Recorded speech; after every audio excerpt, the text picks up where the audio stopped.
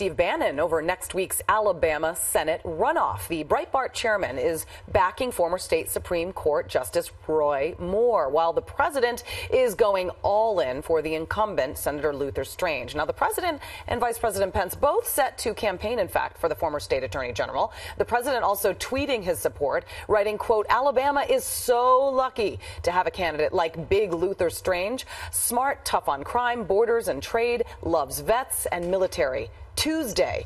Joining me now, Alabama Senator Luther Strange. Hey, look, first of all, welcome to you. And any tweet of praise from the president is huge. He's tweeted you, I believe, 4 times, right? 3 times this week, 1 time on Saturday. Certainly getting you a lot of attention in this Republican runoff race, which many might not have paid so much attention to. Why should the American public care about this election? Well, I think it's a critical election, frankly, if we're going to have someone in Washington who will help the president pass his agenda. And, you know, Julia, Alabama was at the forefront of helping the president get elected. We love the president in Alabama. We want to see his agenda passed. And the short time I've been in Washington, we've sort of bonded with some of the challenges that we both have been frustrated with, the lack of progress, lack of ability to solve problems. I've got a record of taking on the tough challenges. He certainly does. And so I've really appreciated his personal friendship and obviously his willingness to come here in Alabama in the midst of everything he has going on, the campaign for me. I couldn't be happier, and I think it'll send a strong message to the voters. President Trump values loyalty, obviously, and when you're loyal to him, he will back you all the way. And President Trump had originally actually backed Representative Mo Brooks in the primary, and now he's gotten behind you 100%. How did you gain his support?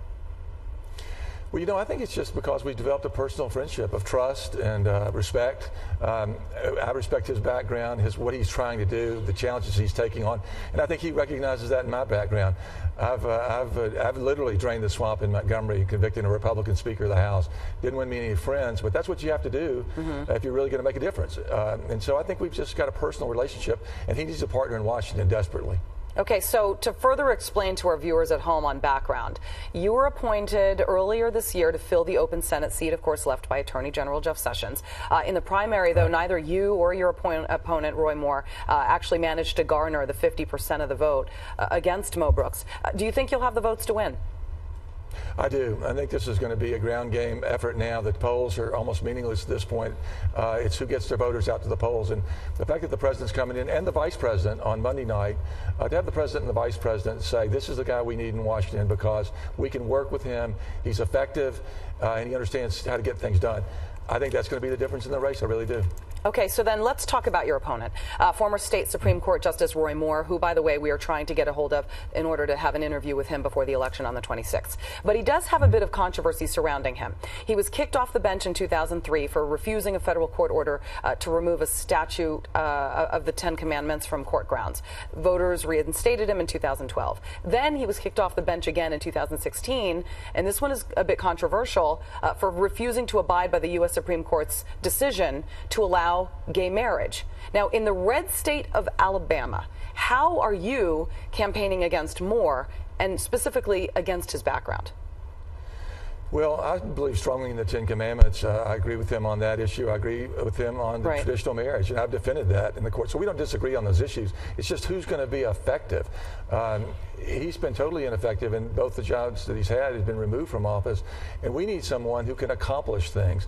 And I've accomplished lots of things as AG and as the Senate. And that's what the president, I think, is supporting me.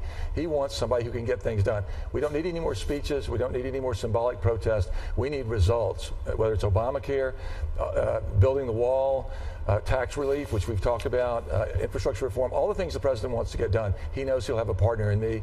And it's strong for the state of Alabama to have a senator with a close personal relationship with the president of the United States. That's good for us, and I'm proud we have that. He wants to get things done, obviously, so he wants the right people in place in order for Republicans to actually get anything significant done, which they've failed to do so far, specifically repealing and replacing Obamacare.